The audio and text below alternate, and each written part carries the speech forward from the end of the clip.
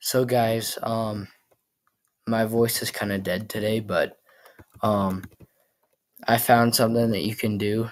It's a little annoying and it requires a bit of work, but technically, if you did this a lot, you could probably have a great chance at getting like the new like huge scary cat or huge scary corgi. But they're only worth 250 billion each and dropping. So I don't know if you guys will think it's worth it, but basically, there's a way that you can get tons of free Halloween gifts, but you can only get one like each hour and like one each hour and 30 minutes or something.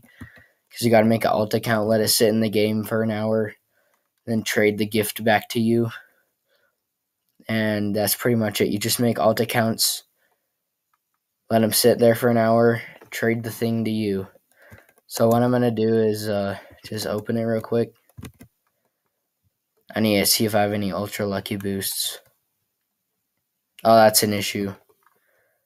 Hopefully this will give us an ultra lucky boost. Yep, we do have an ultra. Oh my god, stop trading me.